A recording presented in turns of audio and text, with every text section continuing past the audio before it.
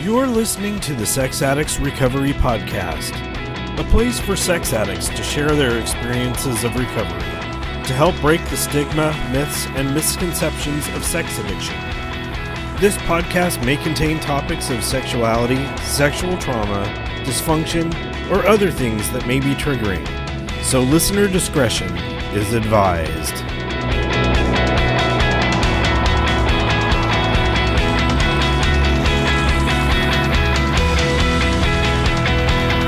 Hello, and welcome to the Sex Addicts Recovery Podcast.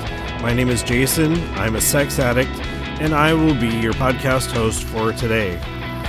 Hey, what's going on, everyone? Welcome to episode number 96 of the Sex Addicts Recovery Podcast. In this week, we will be continuing our tradition study, covering traditions 7, 8, and 9. Back in episode number 81, we did traditions 1, 2, and 3. And in episode 86, we covered traditions 4, 5, and 6. And we'll be wrapping up the tradition study in July or August. And so since we were talking about the traditions in this episode, I selected a reading from Voices of Recovery, and this comes from March 19th on page 79. The opening quote, "Sex Addicts Anonymous should remain forever non-professional, but our service centers may employ special workers." And that comes from the Green Book on page 89. Tradition 8 gives me freedom. In my professional life, I have developed skills, knowledge, and experience. Unfortunately, I've also developed a lot of pride in my work and feel most confident when I'm living from that part of myself. My shame led me to hide behind my professionalism, even when I was involved in things that are not part of my work. I bonded much of my identity to my work. I wanted to hide behind my professionalism in SAA too. Of course, I had no real experience, knowledge, or skill with recovery at first, so I tried to fake it. I wanted to be a professional SAA recovering person, whatever that is. Through Tradition 8, I realized that my approach was wrong. Hiding behind my image actually limited me. I needed to be an SAA rookie and an SAA seeker. I had to be open. This tradition freed me from the straitjacket of my false pride. It also freed me to live a new way.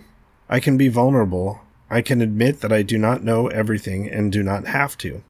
And I can let other people lead. I can let whatever skills, knowledge, and experience I have developed serve others rather than serve my ego.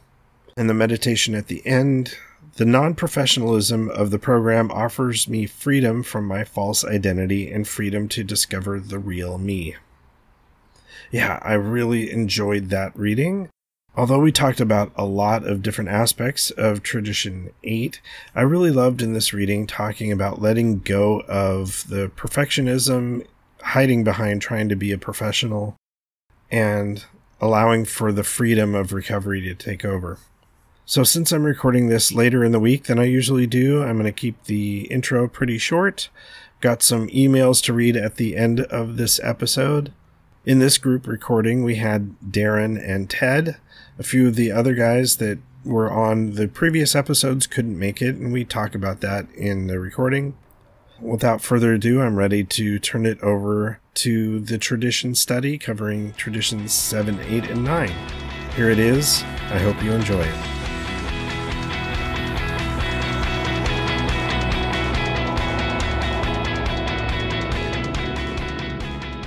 Well, welcome, guys. We are going to continue our tradition study, and this group tonight is a bit smaller than our previous ones. A couple of the guys couldn't join us here, but we do have Darren and Ted, and I'll let you guys introduce yourselves. Hey, Jason. Darren F. here, recovered sex addict from McKinney, Texas. Great to be here again to discuss traditions 7, 8, and 9 tonight. Thanks, Darren. How about you, Ted?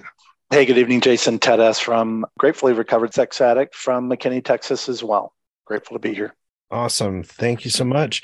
Yeah, we did have Bob on the call shortly before we started recording. Yeah, he may join us. The audio quality wasn't that great. And did you say Eric might be joining late?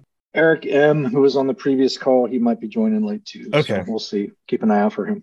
Yeah, and a couple of the other guys could not make it, but I am really grateful to be able to continue this. It's been a while since we've done one of these, but Darren, I'll have you kind of be the ringleader here. We're each going to take turns in terms of the readings of the traditions, since there's just a couple of us, but I'll have you kind of lead the discussion on each.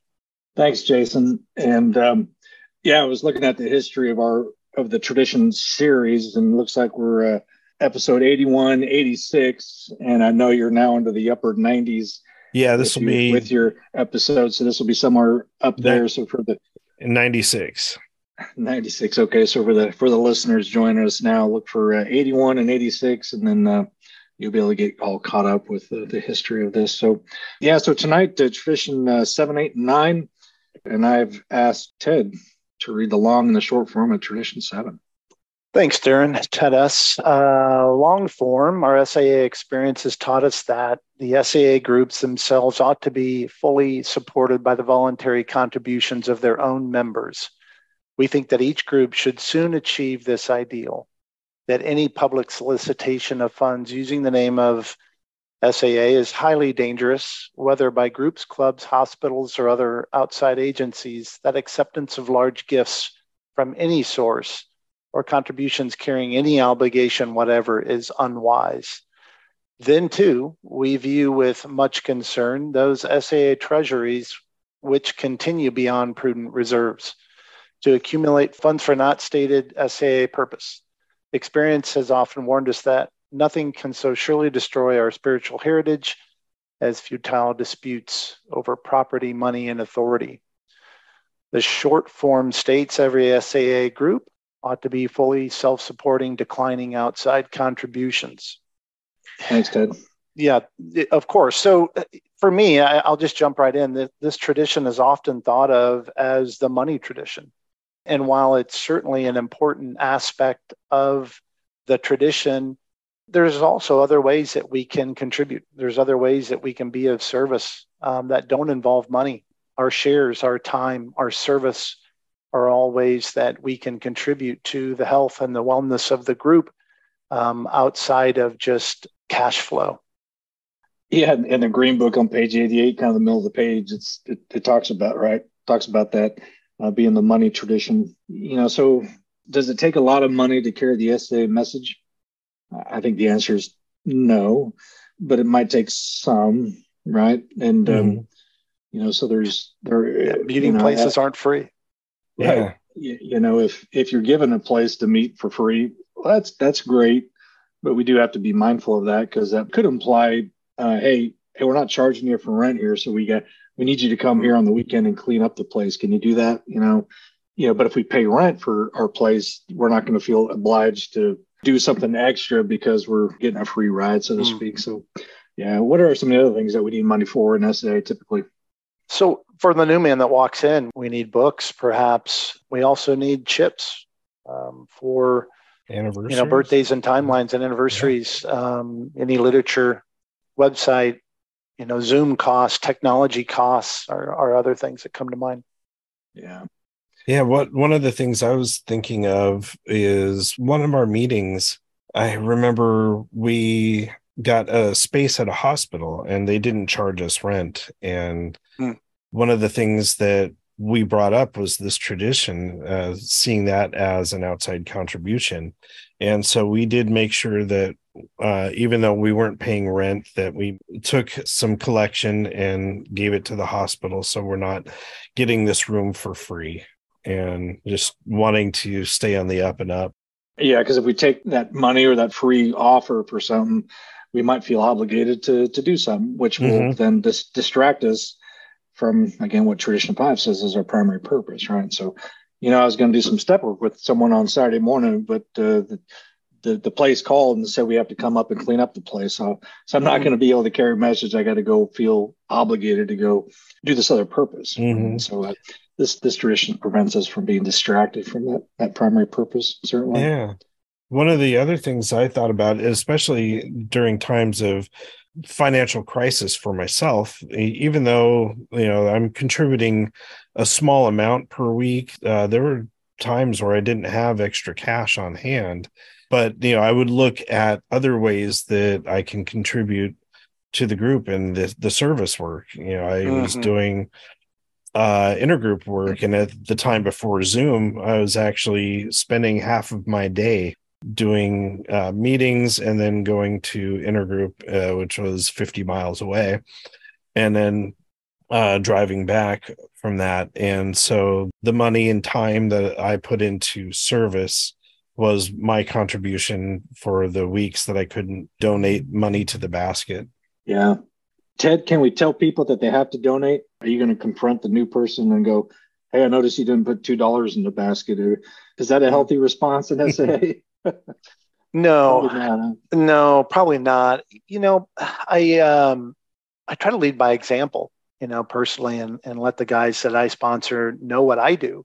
And it kind of compels them to maybe, look to not only the leadership of their sponsor, but other men in the room, and feel compelled to do the same. I'm reminded when you find recovery and you've had that spiritual awakening, you want to give back. It kind of goes with that faith without works is dead. If you don't feel the joy of recovery, is it really recovery? Is it real? Right? I mean, if you don't feel the thankfulness and the gratitude and the humility and want to share that, not only in your service and volunteering, and it can't be the same guys that are volunteering every meeting. We need to have some new guys raise their hand and volunteer as well. But yeah, I feel like there's guys around the table that see guys donating and continuing to do that. Maybe they'll feel compelled to do the same.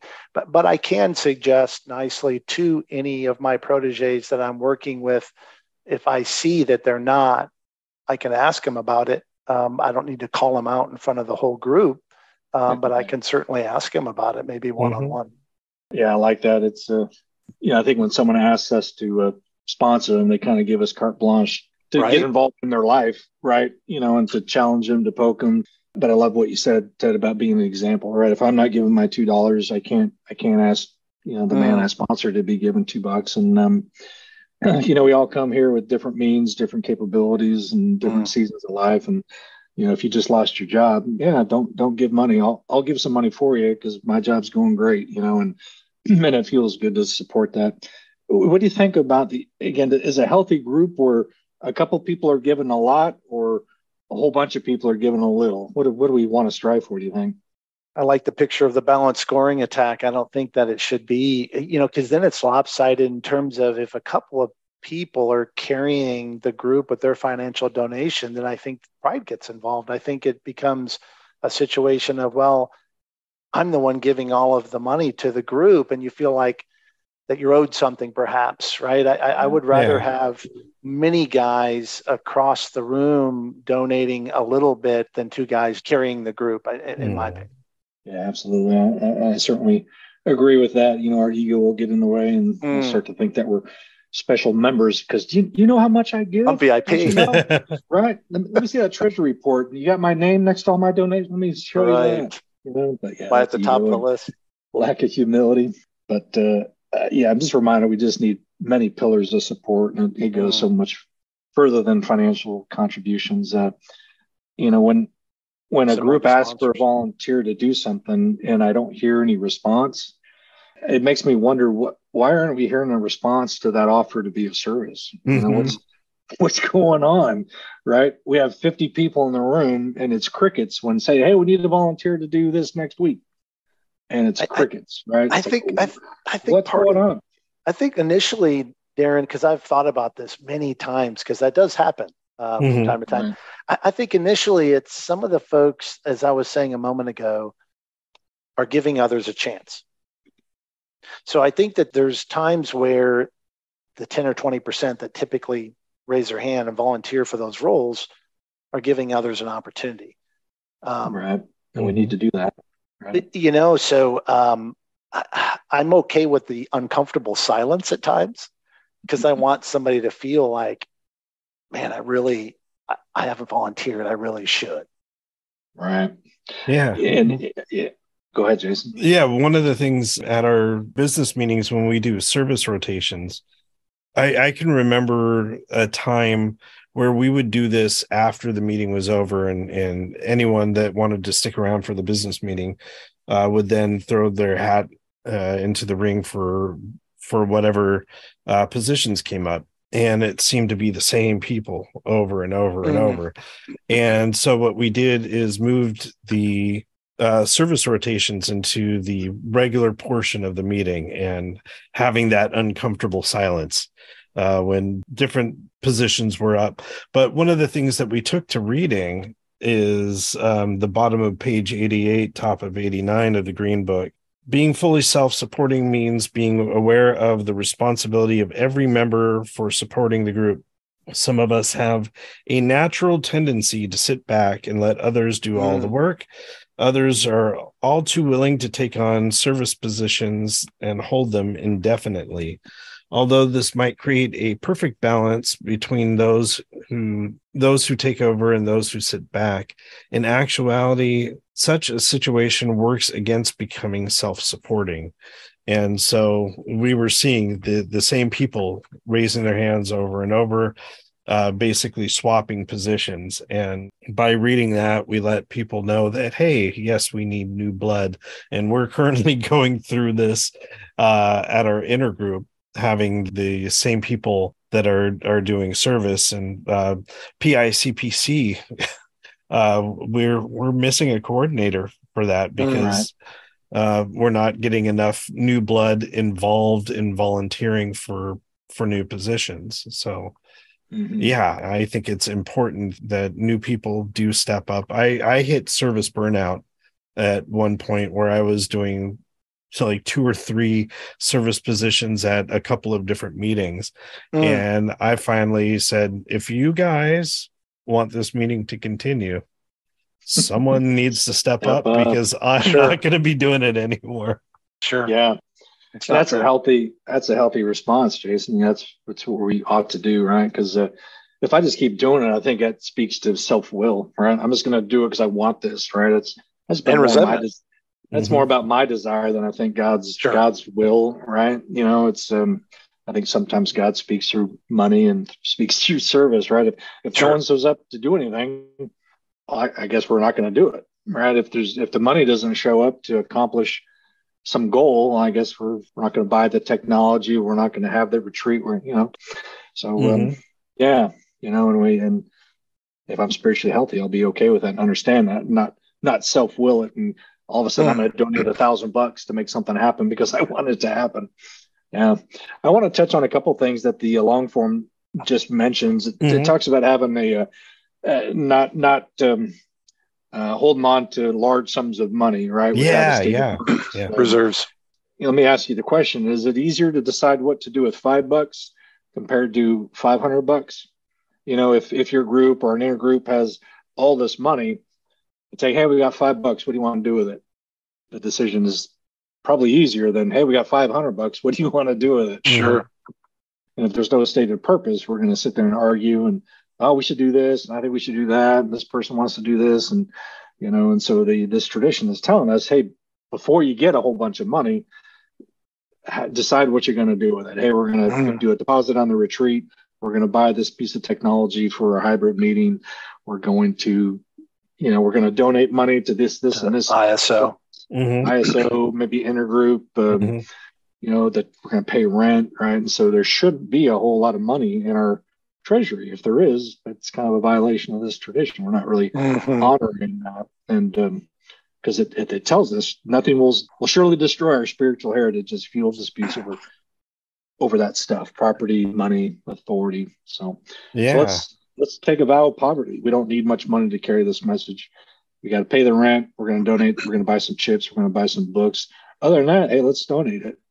Yeah, we ran into this during the pandemic. A lot of the meetings had a collected treasury, and when we went to Zoom, we weren't obviously passing the basket. And eventually, when those meetings returned and the treasury returned, there was this large sum of money that hadn't been properly dispersed to intergroup or ISO. And so meetings are with fresh treasurers don't quite know what to do with that. And they asked me, what should we do with this money? We typically do a 60-40 split, 60%, I think, to intergroup and then 40 to the ISO. And so just say 2 months rent for prudent reserve.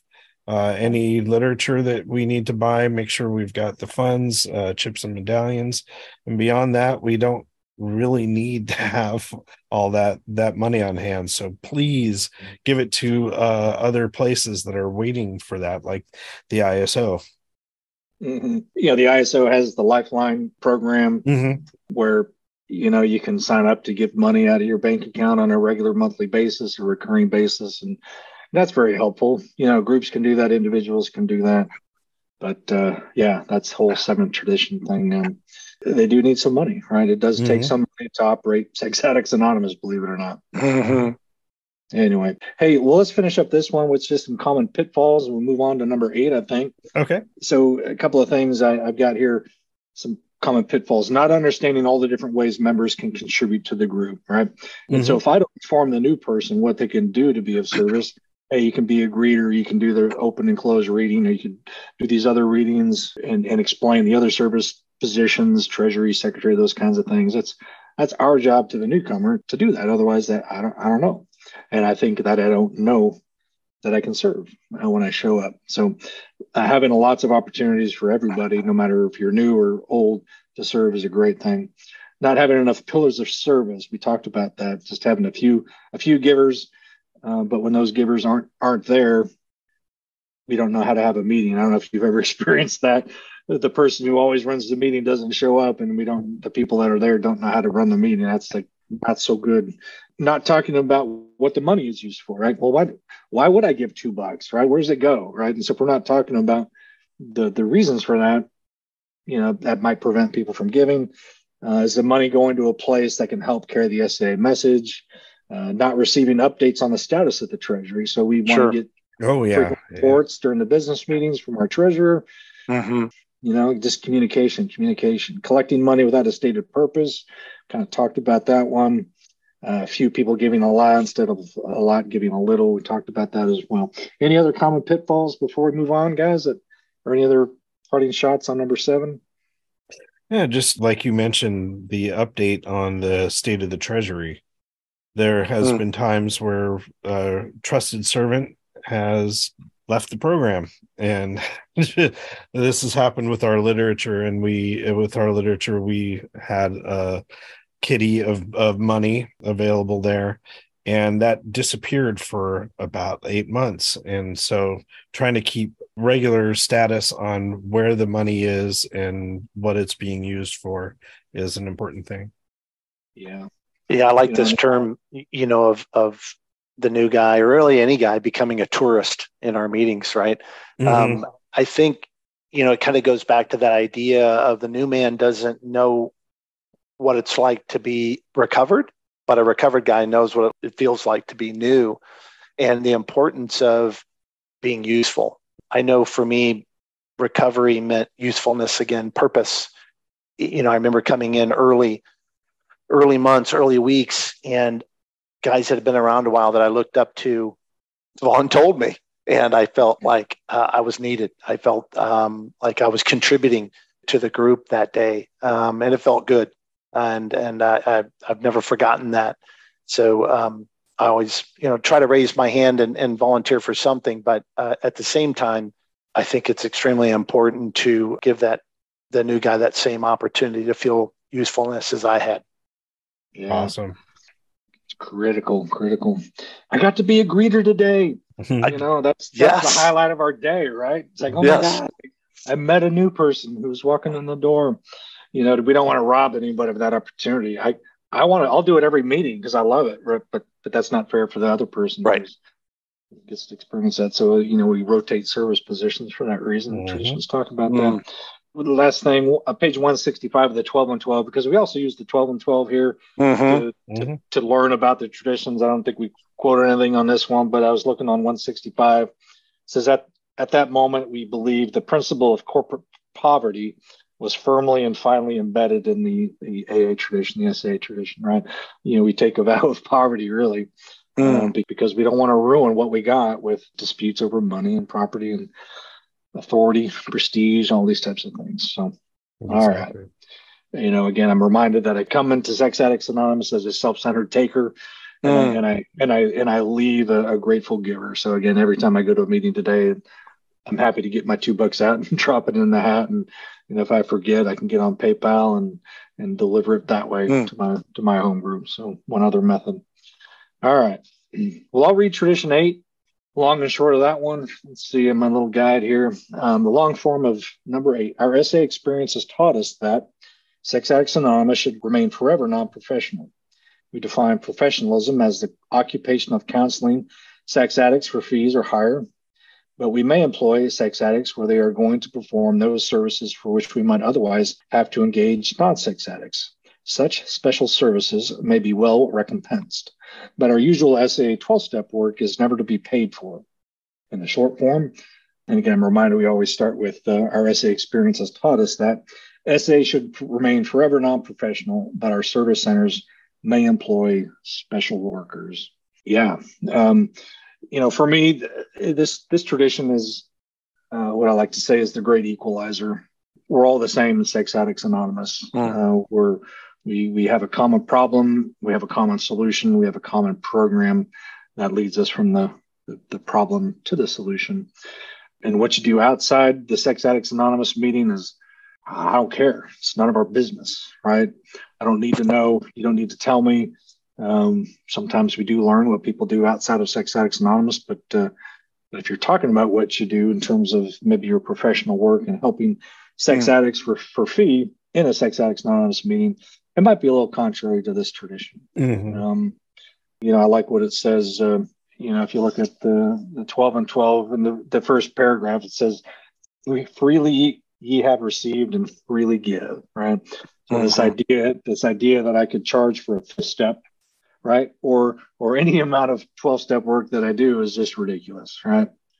That would ruin my ability to be useful, ruin my ability to be helpful. All right. What else?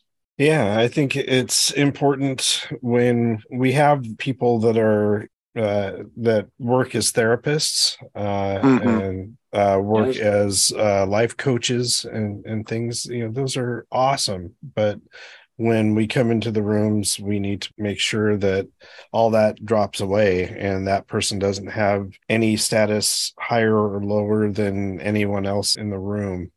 That we're all the same. I know of a few CEOs from companies that are in my rooms, but as soon as they cross that threshold, they're just another sex addict. And I really, really love that there's no status in what people do outside of the meetings. Yeah, I will say there are times when your gifts in terms of service or what you do for your vocation can be extremely helpful to the organization in terms of service. And I think of people that work on the internet, right? Folks that support our websites and support the information that's out there.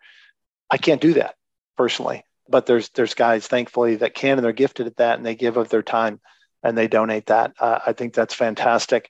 I do like your point, Jason, that when we all come into these rooms, we're all the same. There's no hierarchy. It's one-on-one, one man giving to another man, sharing his experiences with the solution. That's it. It's really very simple. And you want to give back because you can't keep the gold for yourself, as it says in the Blue Book. You have to give it away in order to keep it. Right. There's not some extra special school, some other program I have to get qualified to do to be able to help the next new person who walks in the room, right? If I've had the experience of a spiritual awakening as a result of the steps, I'm uniquely qualified, right? If I'm a sex addict and I've had a spiritual awakening, I'm uniquely qualified to help the next sex addict who walks in the door asking for help. And it doesn't matter what I do outside of Sex Addicts Anonymous. And, I also need to be, because I can put certain people, if I know what you do, I can have a tendency to put you on a pedestal, like, oh my gosh, well, Ted does this outside of work, so I'm gonna really make sure I emphasize what Ted has to say and how Ted shares, and I'm going to mention Ted's name. Oh my God, Ted, that was just a wonderful share. Thank you. And I can put, through my own shortcomings, people on a pedestal, based on maybe what they do or whatever. And I need to not do that. We need to be careful as a fellowship in our meetings to not emphasize that or to put someone on a pedestal, even if they're not. Other people can do it. And so we need to not do it. Every time I hear my name in a meeting, my head gets a little bit bigger and bigger and bigger. And that's not a good thing, right? So if I hear Darren in a meeting, that's not good for my spiritual condition, right? It's not about me. It's about the principles that we're talking about. It's about the message that we're carrying, not about the personality, right? Exactly. Yeah, I love this Green Book quote on page 89. As members of SAA, we share a common problem and a common solution. We gratefully give what was so freely given to us, and there's no price tag on such a gift. Again, I love the saying, faith without works is dead. I don't sit there and be silent and be a tourist. I can't help but be helpful. I can't help but want to be helpful. I can't help but want to give the gift that was given to me freely to that man that's still suffering, because I know how good it feels to find recovery and to find freedom from sex addiction. And that individual doesn't know what that feels like yet. And I feel like it's an honor if I walk with that individual through his journey to freedom. So it's an incredible gift and one that I honor every time I work with someone. Yeah, just thinking about the price tag on carrying the message, that has come up for me doing this podcast. People wanting to give me extra money for the service work that I do, and it's like, no, I am carrying the message. I do ask for money from Intergroup that we've allocated in our budget for the podcast hosting and the Zoom costs and things like that. But yeah, I'm not being paid for doing this. I put a lot of hours into it, but it is, like was mentioned, is, I never really did this as a paid job, but I've been working with editing audio for decades. And one of my first bits of service that I did for my group was to help convert the audio cassette tapes that we had of SAA talks and convert them to CDs and eventually MP3s. And I've used that ability to work here on this podcast. And I am so glad that I'm not being compensated for something like this, because I'm giving away what I was freely given. And love sharing the message. For free and for fun. I'm having fun. I don't know about you guys. What comes to mind? I love the alliteration at the end of the long form, such special services, right? Maybe well recompensed. So there are people in Sex Addicts Anonymous that are being paid to work for Sex Addicts Anonymous, right? I don't know if everyone knows that. Some of the listeners might not be aware of that, right? But we've got a director, right? We've got office staff in Houston. Those people manage websites, return calls, return thousands of emails, on a monthly basis. And they, among other things, right? Mail out literature, mail out all this stuff. Again, we don't need to get into all the details here, but we're so thankful for that. And they deserve to be paid. Just like with our home group, right? If we want to, or the intergroup, they want to create a website, and, someone in the intergroup knows how to create a website, we can give them some money, because otherwise we'd have to pay someone outside of Sex Anonymous to create the website that we want. So there's this tradition says, hey, that's all right. Right. That person's doing service work. They're being compensated for that work. They don't have to be, but we can, right? It seems like in the early days of AA, there were some issues around this, right? People getting mad that, oh, that person's being paid to carry this message. Well, someone's got to do it, right? If we don't have someone answer the phone, we're not going to be as effective as we could be. So I don't see that much in Sex Addicts Anonymous today. I don't think people are irritated that we pay our director, right? I haven't heard that, but again, this tradition says, hey, no, we can do that. And we ought to do that. But there's a difference between service work and 12-step work. Yeah. Absolutely. And we need to not confuse that, right? So I can't just do service work at the expense of not doing 12-step work. And for me, I think what that means is 12-step work is kind of carrying the message directly, kind of talking to the newcomer, helping the newcomer get connected, whether it's temporary sponsorship or could lead to full-time sponsorship of taking someone through the 12 steps. So that's 12-step service work. Again, showing up early, setting up the chairs, picking up the trash, setting out literature, answering the phone, right? Doing this podcast, right? Service work. The ISO director, right? I know her, right? She, in addition to the work she does, she also sponsors people, because she knows that in order for me to stay sober, I need to do 12-step work also, and so I can't use the excuse, I'm doing service work at the expense of doing 12-step work. Service work makes 12-step work possible. I need someone to set up the chairs so that the meeting's ready when we all show up, that we're going to be more effective in carrying that message. Yeah. In addition to sponsoring people, helping out newcomers find information about various aspects of the program, whether it's finding the pamphlets and literature or other various resources that are available, answering general questions. Like when we get a lot of newcomers coming into these meetings and having a clue of what the program is, what are the steps, we get into the God aspect of finding a higher power and just being able to relate that to newcomers as they're coming in and help guide people through that. And that is I do that in addition to sponsoring people and being a temporary sponsor for others. But there was a time where I was letting my service work get in the way of helping out other newcomers, and that didn't work out too well. Right. We have to find that healthy balance, right? Some of us love to serve, but again, we can't forget our primary purpose, which isn't to be the treasurer, which isn't to be the secretary of the meeting or to email the phone list out. That's important and it's useful, but it's not my primary purpose, right? My primary purpose is to go, hey, let me help you understand what the disease of sex addiction is. And if you admit that that's what you got, you want me to help you? I can help you. If you want to get well, I've got a solution that works for me. Let's go, right? Step 1, step 2, step 3, all right? And now that person's able to be of service. Now they can take over my secretary role, so that I'm not as obligated with that. So now I can sponsor more people, and it just kind of grows from there, right? It's just, we keep passing it on and we rotate for that reason. Yeah. Common pitfalls was tradition 8 here. What did I write down? Putting members on a pedestal. We talked about that because of what they do outside. We don't want to do that. I don't care if you're the founder, right? And a lot of the people know who the founder of Sex Addicts Anonymous is. Stories in the Green Book, story number 1, right? If that person were to walk into a Sex Addicts Anonymous meeting, okay, you're just a sex addict, right? Even if you authored a bunch of books about sex addiction, you're just another knucklehead like me, right? You're either seeking the solution and helping others or you're not. I don't know. Not understanding that the ISO is also a business entity and has paid staff.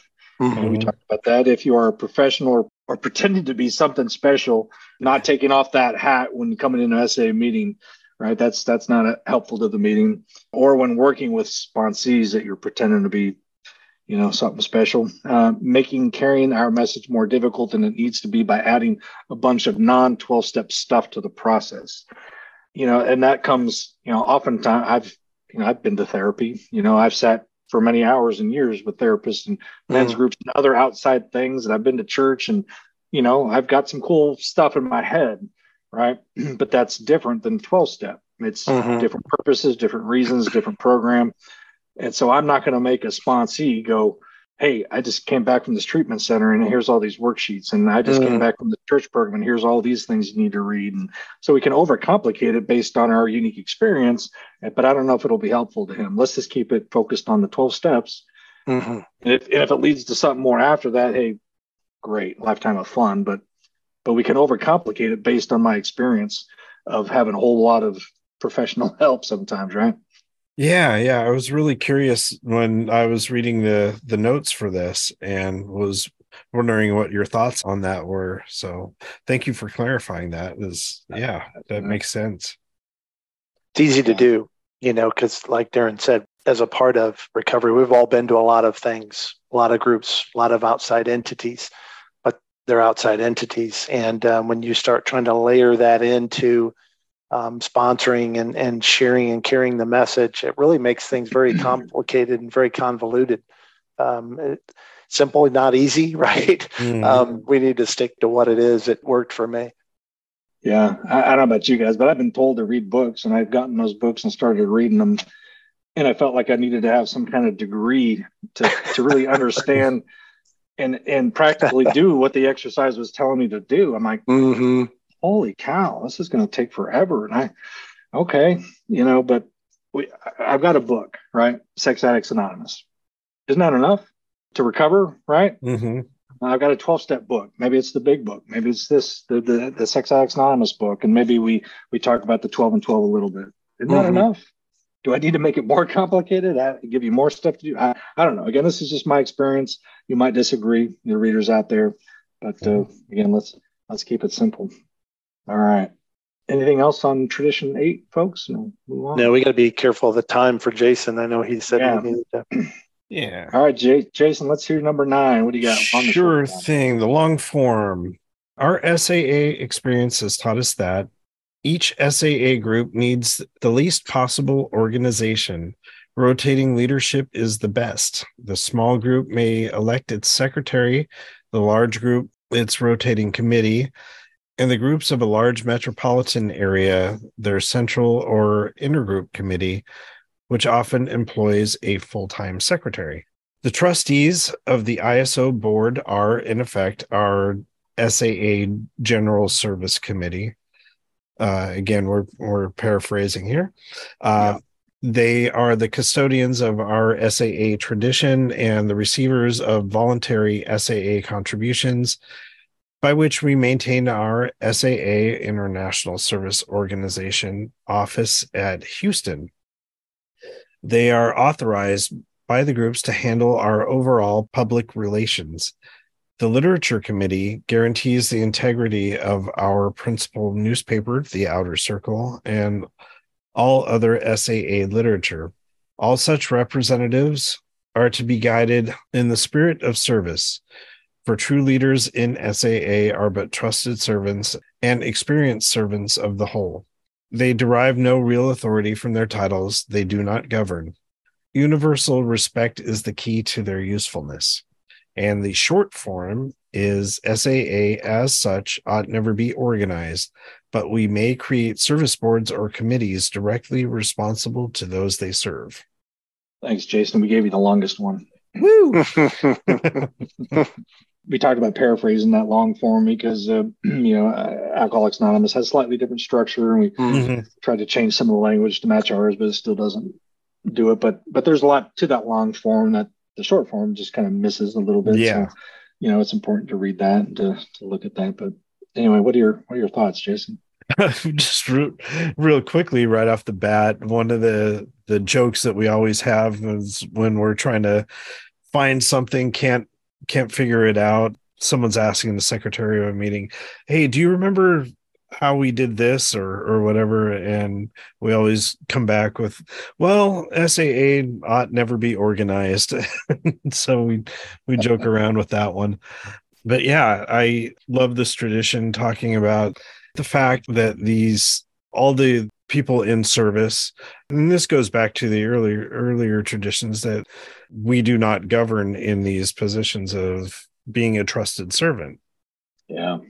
And that, like I was mentioning earlier, the rotation of service. And so I was just talking to one of my friends who's just started up a brand new meeting here in the Bay Area, and that some people will start a meeting and it becomes their meeting and they hold on to that.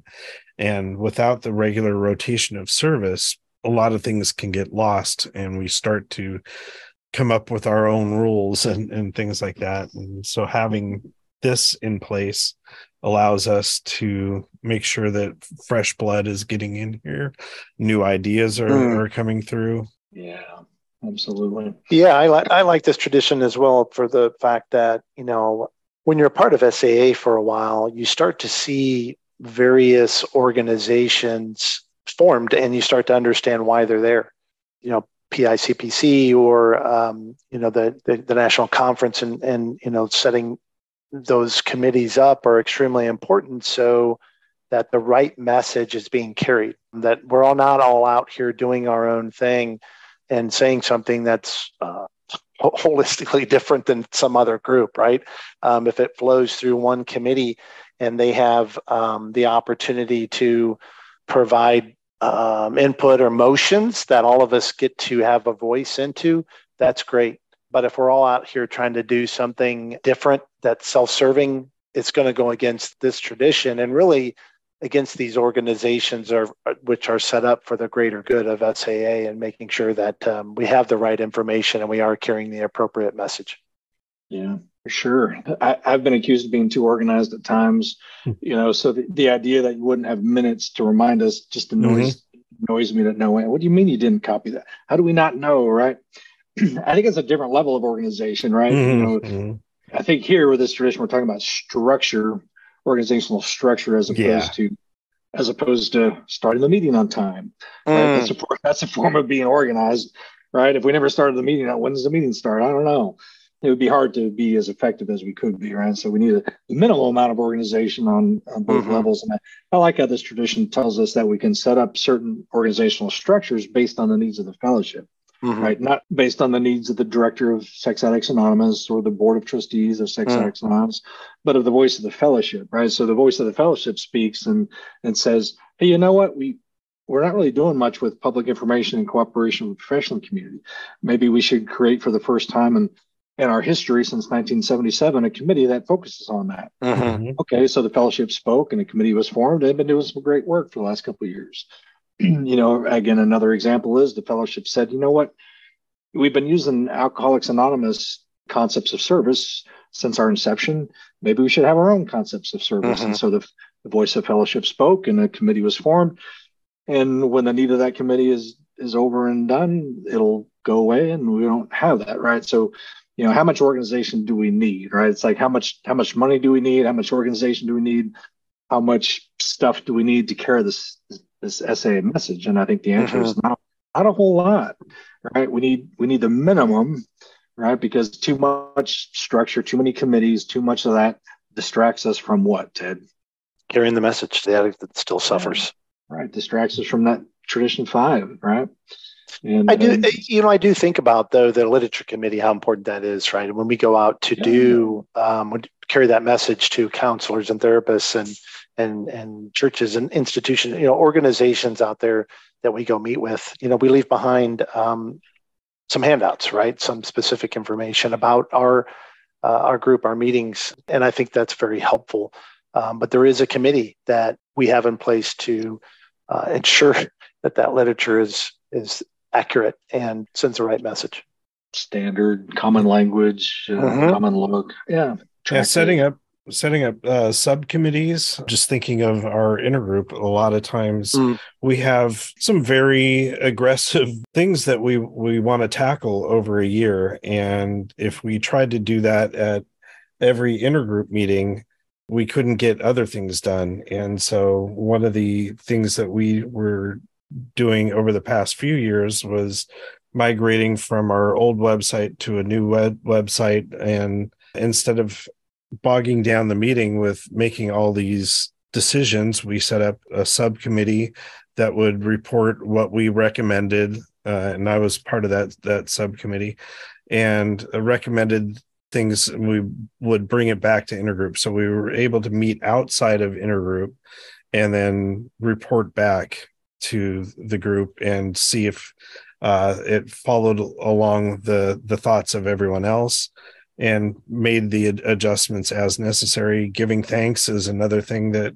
our group is taking over. It's our annual fundraiser for the ISO. And without having a subcommittee to run that, it would bog down intergroup as a whole trying to carry that out. And so getting a few people in charge of working on it and asking for the needs that they need. And so I love the idea of setting up various committees, whether it's at the local group level, the intergroup level, or at the ISO level. Mm-hmm. Yeah, absolutely.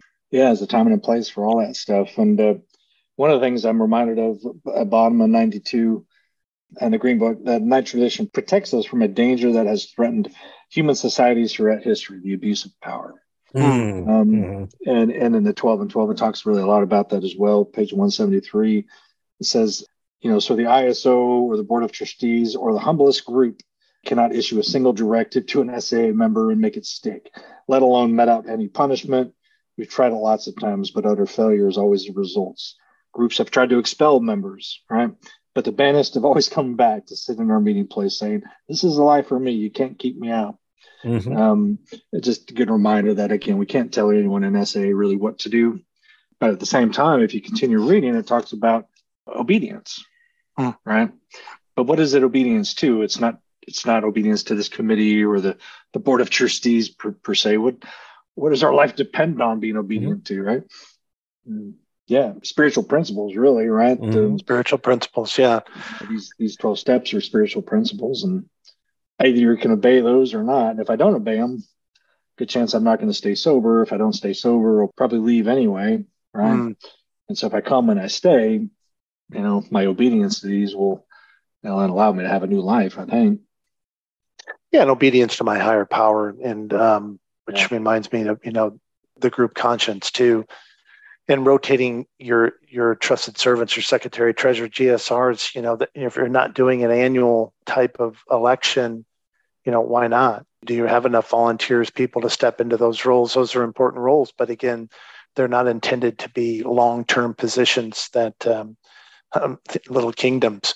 That's not the intent of trusted servants, and rotating those is extremely important. Yeah, you betcha. I'm reminded here what it says in 174, great suffering and great love are SAA's disciplinarians. We need no others. Again, SAA doesn't need Darren to tell people what to do, right? SAA doesn't need the Board of Trustees to tell people what to do, right? My untreated sex addiction, right, and the suffering that ensues from not treating my disease on a daily basis is the great persuader, right? It'll either cause me to go away, or hopefully it'll cause me to come back and start to go, maybe I need to do what the book tells me I need to do in terms of these steps, and try to seek God and others and help others and all that. Yeah, one of the things I was thinking about as you were talking about the ISO telling us what to do, one of the things that comes up a lot is the idea of areas and group service representatives and things like that. We did change the structure of everything, and I like that every group has the chance to have a group service representative, but it's not mandated that they have a group service representative or that they take part in their area assemblies. But if they want their voice to be heard and the communication to go back and forth between their local meeting, the area assembly, and the ISO, that they have that ability to take part in that. I have heard people complaining that the ISO is telling us that we need to do this, and you can take part in it or not. Right. Yeah. If I see value in it, I'll take part in it. And having effective communication helps us to see value sometimes. But yeah, Ted, you'd mentioned demonstration, right? I can demonstrate my service. I could demonstrate and put $2 in the hat. Another thing we demonstrate, right, to the folks that we help, or even the folks that are just in the room sitting next to us, is I can demonstrate my obedience to these spiritual principles, but I'm reminded that I can't force anybody else to do that.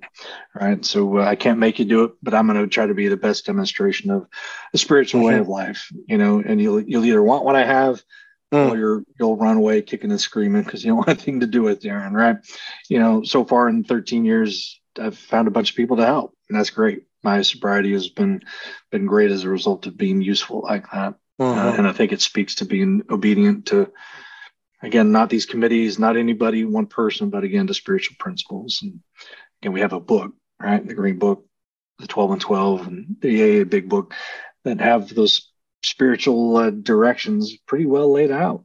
Don't have to go too far to find them. What else? I know we're kind of getting to the end of our hour here. We can run through the common pitfalls and see if anything else comes up. But I wrote down not rotating trusted servants, not understanding that there are many service opportunities in SAA. Right, we talked about some of that. Thinking that we might have authority over other members of the group because of my service role in the group. Well, I'm the secretary. I'm going to tell you what to do. No. That one came up for me, that other people thought that I was asserting my authority as someone who's been around for a while, and I host the podcast and various things, and therefore I should have a greater say in things. And whenever that comes up, I try to, humble myself. And it's like, no, I'm not saying that. I am exactly the same as everyone else. Right. I'm reminded, Jason, 173, it says, this doesn't mean that SA won't take advice or suggestions from more experienced members. Right. So we want to hear from people that have been around for a while. But I have to bring some humility to that. My sharing of my experience, and I need to get out of I'm right about that. And you see that with people that have started groups, or you can easily see that with people that have founded groups or founded meetings or been around 15, 20, 30, 40, right? We need to not put ourselves on a pedestal, and others need not put ourselves on pedestals. So. Yeah, looking at the next pitfall that was written down was not honoring the group conscious decisions.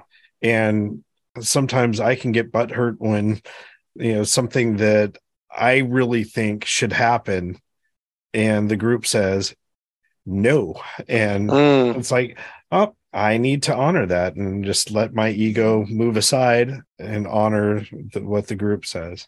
Right. Or is your group even having group conscience meetings? That's the other thing. If you're not having those, why not? Yeah. Right. Yeah, you bet.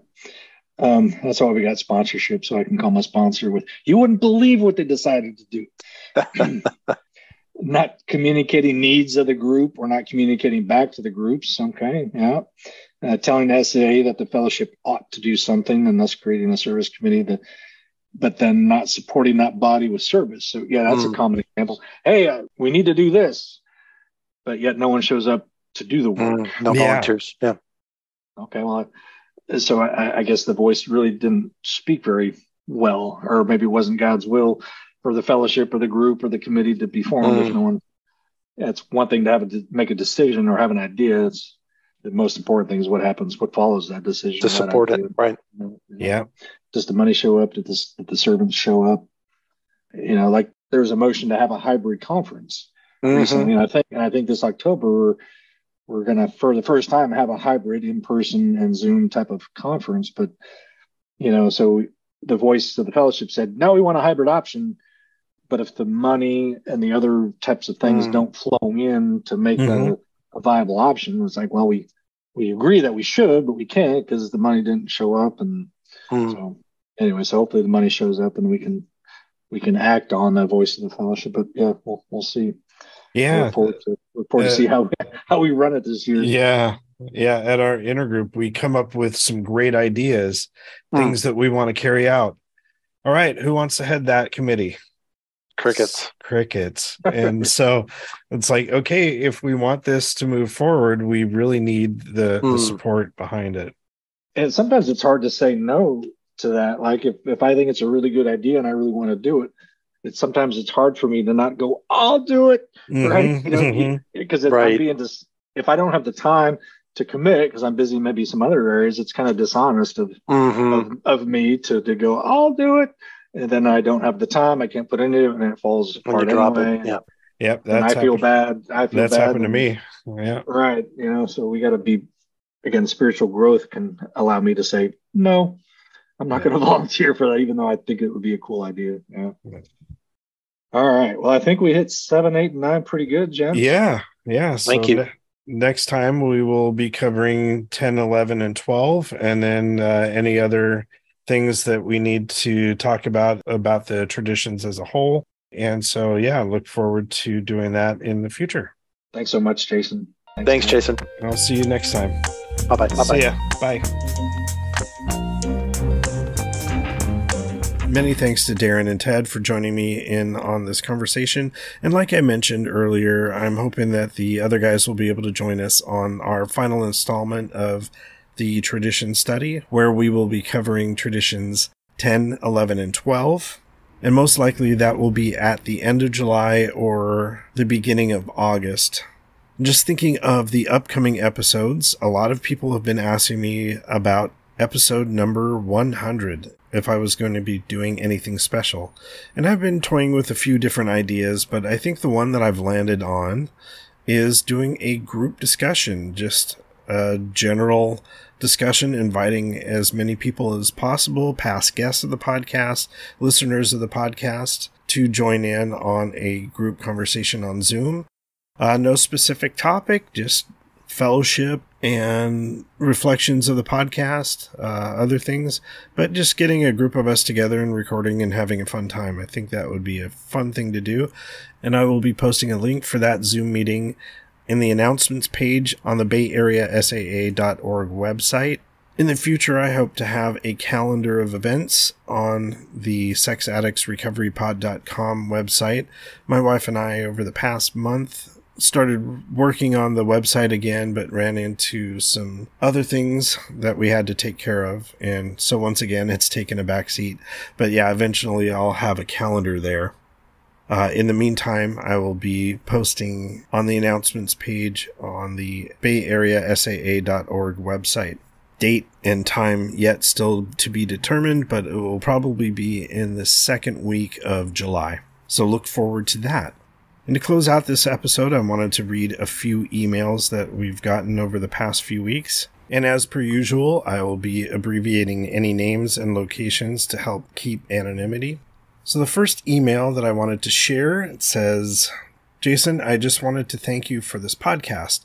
My restrictions on my phone don't allow me to listen in podcasts, but I can still get it on YouTube. I also attended the noon Zoom meeting and saw you there. It was really nice to put a face to the voice.